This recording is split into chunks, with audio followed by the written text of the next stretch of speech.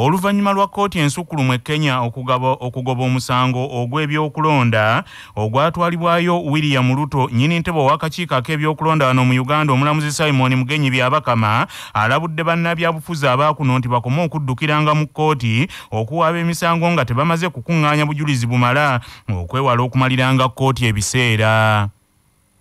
Kkooti ensukkulumu e Kenya olunaku lw'eggulo yagobye omusango ogwatwalibwayo Babati Gwambo Raila Amolo Odinga nga wakanya obuwanguzi bwa Kipchirchir Samoei Arap William Ruto nga kkooti yagambye nti Odinga yalemereddwa okulaga obujulizi obukakasa okwemulugunya kwe bw'atyo n'aba nga yatengejjedde busanga asaba oluwanga obulamu.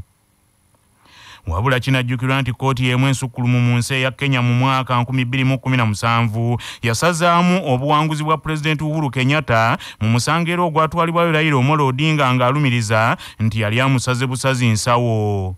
Nnyini ntebe w'akakiiko ak'ebyokulonda owa kuno omulamuzi Simon Byabakama agamba nti ensala y'omusango ogw'ebyokulonda e Kenya yeesigamye nnyo ku bunafu obw'oludda olwa Raila Odinga okulemererwa okuwaayo obujulizi obumala okukakasa bye yabadde yeemulugunyako nga byabadde byakuwulira byogere nga ngalabi ya Nyanzi.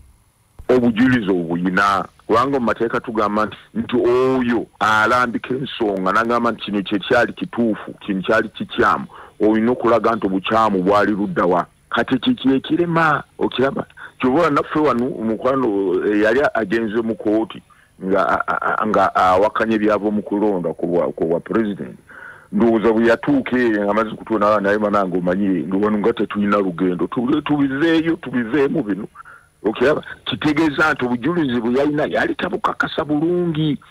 Omuntu obanga otwala omusango gwonna si gwa bululu gwokka olina obujulizi obunaakakasa kooti nti ddala omuntu ono yazza omusango oba yakola ensobi enu tomala gatambula butamuzi n'ogenda mu kooti. Era nabo kyabeewunyisiza nnyo abaawaaba omusango ogwo mu Supreme Court ye Kenya ye bannange mu nsonga mwena ne tuviiramu awo mazima gennyini tetulina nake tukutemu. Era nnyo zaabeza muganda wange baamiwamu Chebukati musajja baali bamutedde ku ndinga bannange. Omulamuzi Simon Byabakama agambye nti bonga abakakiiko ak'ebyokulonda mu Uganda basanyufu nnyo olw'obumu nti bwe babeera nabo nga bateekateeka okulonda okwawukanako n'ekyabadde e Kenya nga bakamishona bana balambirira nga bawakanya ebya mukama waabwe Wafula Chebukati era nga ne kkooti ey'e Kenya yayogedde ku nsonga zino ng'erambika ensala yaayo.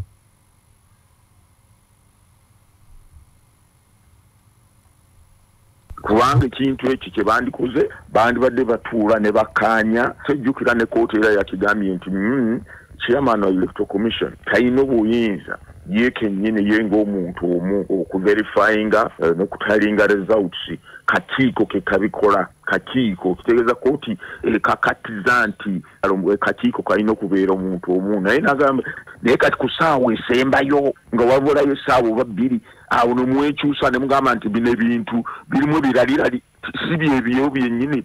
Nolwekyo kibi nnyo era ffe nga chairman tufuba nnyo ne bannange okulaba nti tusigala muntu omu wano Uganda era mwatulaba nti tuli muntu omu era nakati njagala kabakakasa nti tukyali muntu omu. Wabula omubaka wa Parliament owa Mukono North munnamateeka Abdallah Kiwanuka Kayongo mulima Mayuni agambye nti kikyamu omulamuzi Byabakama okwogera ku byasaliddwawo e Kenya ng'ate ye yennyini alemereddwa okutuukiriza ebyo ebyasalibwawo mu kkooti ya kuno ebikwata ku kulongoosaamu ku byokulonda bya kuno kyokka n'abuukira ebimuli ebunaayira nga yeefudde atalaba ebimuli ku nnyindo.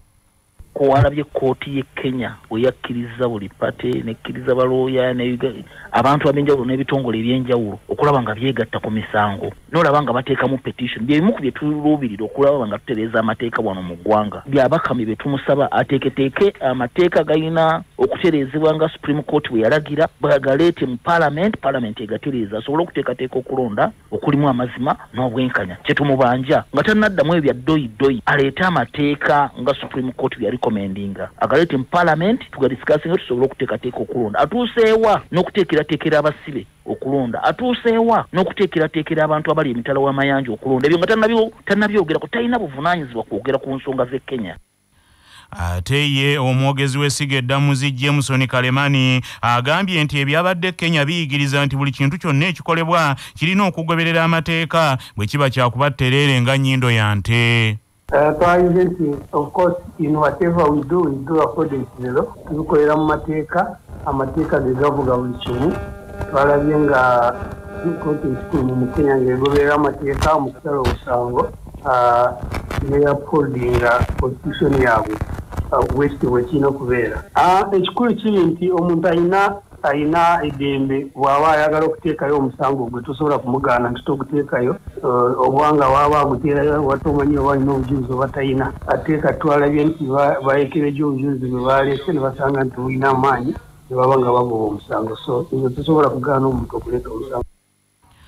Gavumenti ya Uganda etaddewo ttiimu endala egenda okutuula ne gavumenti eya Saudi Arabia n'eya United Arab Emirates baddemu beekenneenya obukwakkulizo obuli mu ndagaano ezassibwako omukono okukkiriza bannayuganda okukubira ekyeyo mu nsi ezebbiri n'ekigendererwa eky'okumalawo okutulugunyizibwa kw'abannansi abali ebuwalabu ku kyeyo. Bino webijjidde ng'olunaku lw'eggulo waliwo ekibinja ky'abavubuka ekyalumbye Paalamenti nga bakirimu beekalakaasa nga beemulugunyiza Paalamenti obutabaako kyekola ku nsonga y'abannayuganda abafunira obuzibu ku kyeyo naddala mu nsi eza Buwalabu.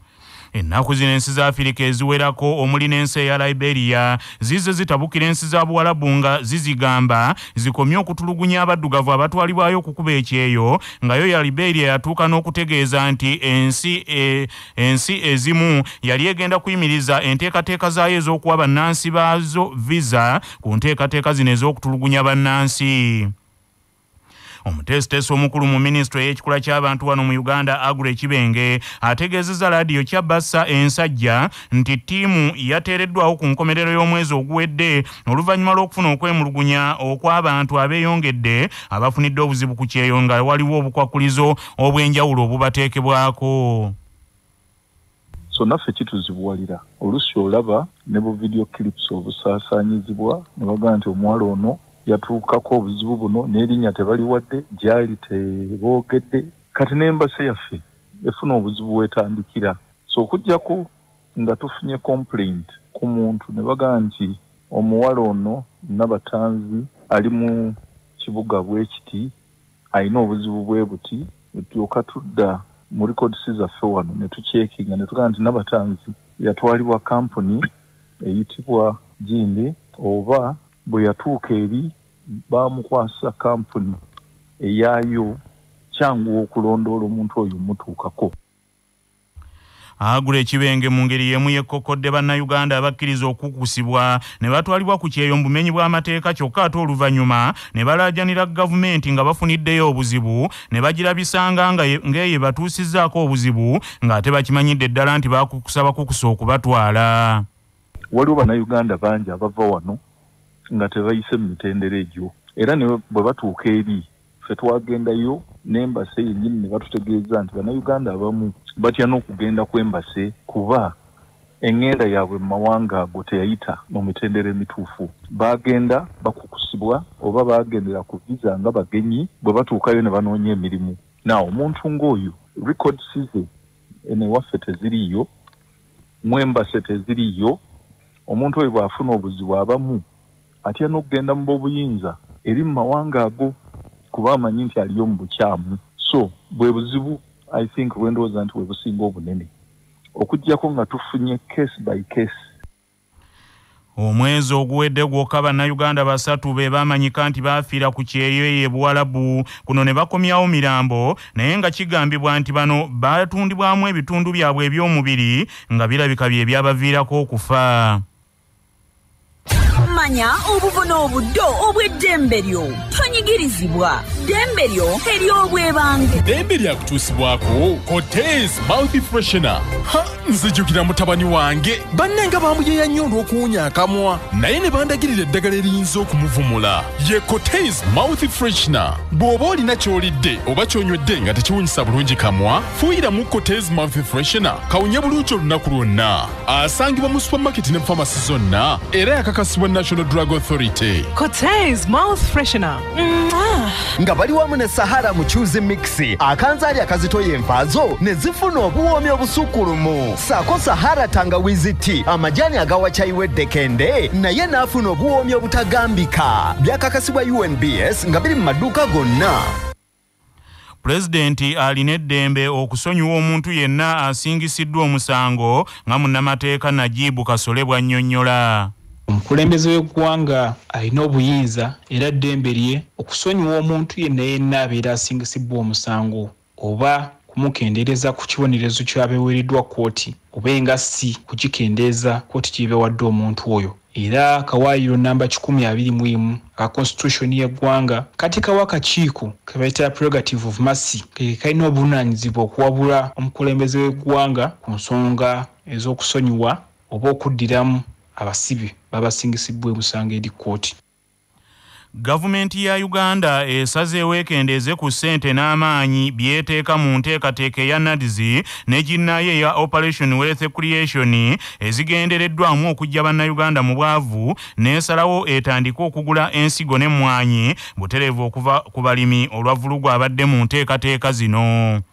Ensonda zitegeezezza nti mu lukiiko lwa kabinenti olwatudde olunaku lw'eggulo nga lukubirizibwa Pulezidenti Yoweri Kaguta Museveni Tibuhabulwa, gavumenti yasazeewo eddemu okugula ensigo okuva mu Merusizo nga tegenda kuyita mu nkola eya NADS Operation Wealth Creation nga bwe kibadde ng'ebitongole bino ensigo gye zituukira olwo ne ziryoka zisaasaanyizibwa mu balimi mu bitundu bya Uganda ebitali bimu.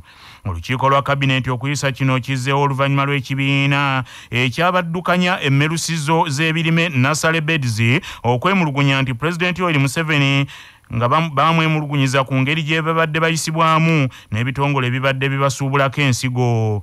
Mu nteekateeka empya gavumenti egenda kugula ensigo zonna mu mwaka gw'ebyensimbi guno gwokka kyokka nga oluvannyuma abalimi ensigo bajja kuzeegulira nga bayita mu nteekateeka eya Parish Development Model. Minisita omubeezi w'ebyamawulire Godfrey Kabyanga Baluku ategeezezza laadiyo Kyabassa nti enkola eno empya egenda kuba eyambako abalimi abatabibwa awamu okulondawo omuntu omutuufu bwe bagulako ebirimu oba endokwa ze banaakozesa nga balima. They had already been got orders kuva mu NADS kati ne NADS kubanga NADS kati tekyafuna ssente ne bagamba kati ezo order tujja kuzikola ki kuzitwala zonna sente za OWC za NADS zonna zadda mu PDM Parish Development Model kubanga kati abafama bwe babawa sente mu saako kati ye fama ajagula esigo ku muntu gwayagala naye gavumenti ejja kubateekateeka bonna b'esigo kati omuntu saako ejja kusalamu ani gye bajagula koki kati nabo bajja kukola supervisory work.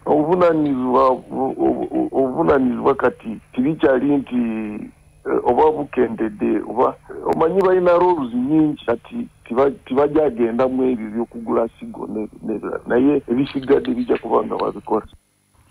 Meya ow'eggombola y'e Makindye mu Nanuupu Haji Kasirye Ali Nganda Mulyanyama awanjagidde kalondoozi wa gavumenti Betty Olive Namisango Kamyatulu omwe akkiriza abantu abaweebwa ttenda okuzimba n'okuddaabiriza oluguudo olw'essalaama okwolekera e Munyonyo batandika omulimu guno nga bw'agenda mu maaso n'okunoonyereza ku vulugu agambibwa okubeera mu ngeri ttenda z'enguudo gye zigabibwamu mu Kampala.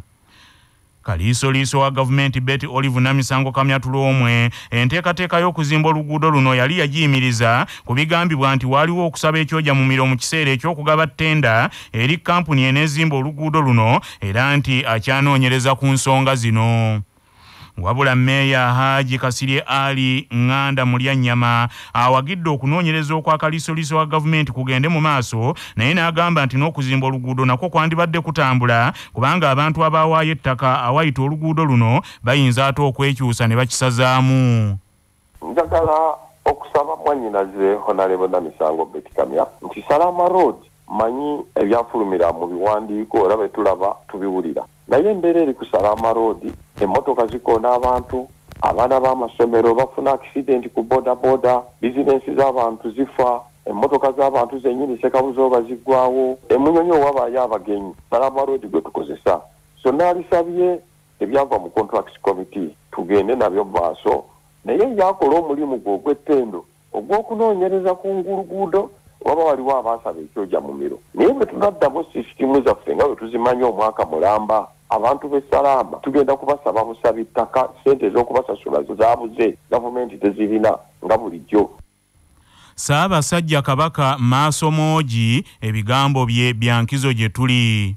Mu 1993 twayita mu mitendera egiwerako omwali okwenyigira obutereevu mu kuggyawo obwannakyemalira n'okukkaanya ku bukulu bw'obukulembeze obw'ennono mu nkulaakulana ebintu Buganda ebyagijjibwako omuli enfuga eya federal ettaka ebizimbe omuli Bulangi n'embiri z'abassekabaka baffe abaagenda bino n'ebirala bye tuyita ebyaffe ate nga kituufu ddala bye byaffe tewali kkubo ddala lyonna lye tukutte okuggyako okuteesa n'okujjukiza abakulembeze baffe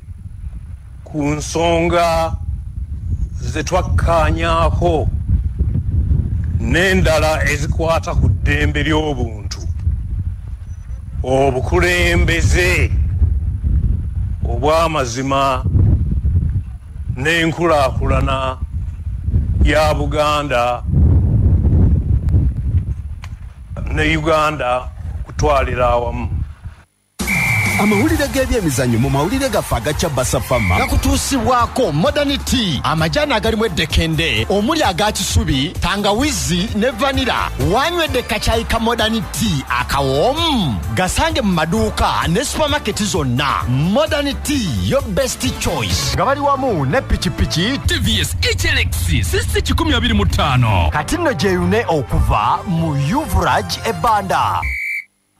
Ekibiina ekiddukanya omupiira ku ssemazinga wa Afirika ekya kaafu kikakasizza ensi ezigenda okuvuganya mu mpaka eza CHAN ez'akamalirizo ezigenda okubeerawo omwaka ogujjamu Algeria.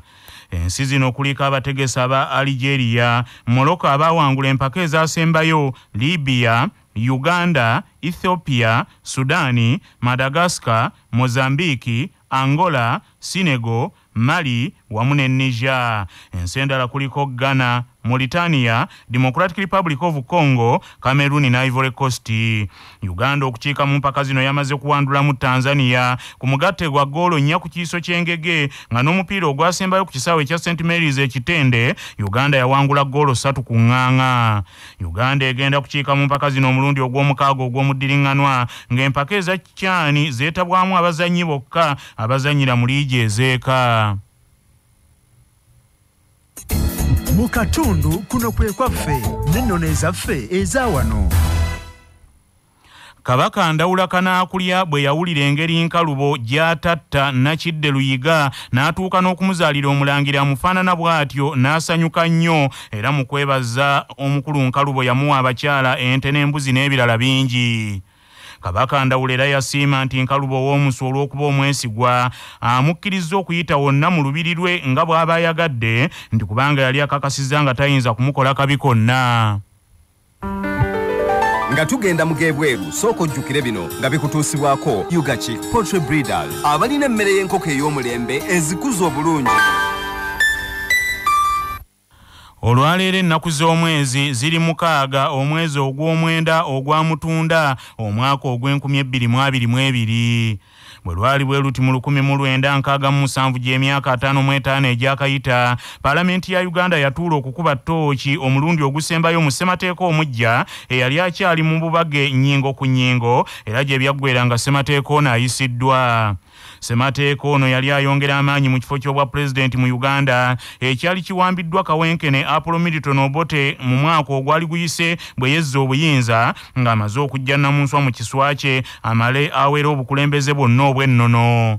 Ssemateeka w'enkaaga mu omusanvu ye ssemateeka wa Uganda ow'okusatu nga yasikira wa nkaaga mu mukaaga eyatumibwa Pigeonal Constitution eyayisibwa Paalamenti ng'Obote agyebulunguluzza emmundu ng'ababaka abaamuyisa baali bamulaba gusooka ne bategeezebwa nti kopi zaabwe baali baakuzisanga mu busanduuko bwabwe Pigeon House nga bamaze okumuyisa. Amawulire okuva ebweru w'eggwanga gakutuusibwako amabaati amawangaazi aga Dumzas Iron Sheets agalabisa obulungi ebizimbe ebya buli kika kwe gateereddwa gakolebwa Uganda Baati nga bali wamu ne Heritage Family Center ku Heritage Plaza Nansana abateekateeka abagenda okuyingira obufumbo essimu noti 7 noti 2 699 337. Ab'obuyinza e Kenya batandise ku nteekateeka ez'okulayiza Dr. Kipchirchir Samoei William Arap Ruto nga pulezidenti wa Kenya ow'okutaano ng'adda mu bigere bya Kamau Wangengi wa muyiga Uhuru Kenyatta ku mikolo egy'omulujjudde anti akatali kabba eggumba osuula mu mulyango. William Ruto olunaku lw'eggulo yawangudde omusango gw'okubba obululu ogwamwawabirwa Babati nga agwambo Raila Amolo Odinga bwe baavuganya mu kulonda nga ssemateeka wa Kenya agamba nti yawangula okulonda bw'awangula omusango mu kkooti ogubadde guwakanya obuwanguzi bwe aba ateekeddwa okulayizibwa mu nnaku 7 zokka. Eggwanika lya Kenya lirangiridde nti liwaddeyo ensimbi obukadde 200 eza Kenya okutegeka emikolo egy'okulayiza Ruto atandikirewo emirimu gye nga pulezidenti anti bulijjo koonoowe katokalinda ku ssaabattaka. Amateeka ga Kenya gassaawo akakiiko k'abantu 20 okutegeka emikolo egy'okulayiza pulezidenti omujja era nga ku lunaku lwonna lwalayizibwa ebirayiro bye ateekeddwa okubikuba wakati w'essaawa 4 ez'enkya n'8 ez'emisana. Agavudde mu kunoonyereza wano ku Kyabasafama gaagano. Mu mawulire ag'ebya saayansi abakugu bakizudde nti abantu abafaanagana ennyo mu bwenyi kiyite feesi kyokka nga tebeerinaako Luganda nti babaako enjoleka luse DNA ze bagabana nga bano nti bw'obalondoola ennyo babaako omusaayi gwe bagabana eyo mu ddamyaka oba 10 Abayivu mu buta baasookera mu buyimba obwa Nakeerankya n'ennaaba entumbwe n'engenda ku sikuulu okusoma okunoonyereza okwa luno bakukoledde Spain ku Leukemia Research Institute e Barcelona ne balondoola emigogo 32 egy'abantu abafaanagana ennyo mu bwenyi ng'ate tebeerinaako Luganda. Bakalimagezi bakizudde nti amalusu g'abantu abafaanagana ennyo mu bwenyi goolesa okufaanagana mu buzimbe obw'enjoleka luse z'abantu bano nga mwattu n'abasinga obungi bwe babakebedde nga bafaanaganya n'ebibinja by'omusaayi gwe balina. Abadde omusaale mu kunoonyereza kw'omulundi guno Dr. Manel Estela agambye nti yadde nga byaddala abafaanagana ennyo bayinza okuba nga tebagatta musaayi gwa kumpi naye bw'obalondoola ennyo osanga nga bava ku kikolo kye kimu kye baba bawogokako emyaka 3 oba 5 egibagiyise. Bannaffe amawulire ag'essaawa eno kangamalirize mu bufunze. Oluvannyuma lwa kkooti ensukkulumu e Kenya okugoba omusango ogw'ebyokulonda ogwatwalibwayo akulira akakiiko k'ebyokulonda wano mu Uganda omulamuzi Simon Byabakama alabudde bannabyabufuzi bakome okuddukiranga mu kkooti okuwaaba emisango nga tebamaze kukuŋŋaanya bujulizi bumala okwewala okumaliranga kkooti ebiseera. Wabula yo omwogezi w'essiga eddamuzi Jameson Kalemani agamba nti ebyabadde Kenya biyigiriza nti buli kintu ekikolebwa kirina kugoberera mateeka n'agamba nti abantu baddembe okutwala emisango mu kkooti singa babanga balina ensonga gye batamatidde nti kubanga tekisobola kutegeerekerawo ku ntandikwa nti ddala awaabye obujulizi tabulina. Gavumenti ya Uganda etaddewo ttiimu endala egenda etuule ne gavumenti ya Saudi Arabia ne United Arab Emirates eddemu yeekenneenya obukwakkulizo obuli mu ndagaano ezassibwako omukono okukkiriza bannayuganda okukubira ekyeyo mu nsi ez'ebbiri n'ekigendererwa eky'okumalawo okutulugunyizibwa kw'abannayuganda abali ku kyeyo. Ab'obuyinza e Kenya batandise ku nteekateeka ez'okulayiza Dr. Kipchirchir Samoei William Arap Ruto nga pulezidenti wa Kenya ow'okutaano era nga abakulu abavunaanyizibwa ku by'ensimbi balangiridde bamaze okuwaayo ensimbi obukadde bw'eza Kenya 200 okutegeka emikolo egy'okulayiza Ruto. Bannaffe amawulire ag'essaawa eno bwe gatyo bwe gagenze tova ku laadiyo ey'obujjajja.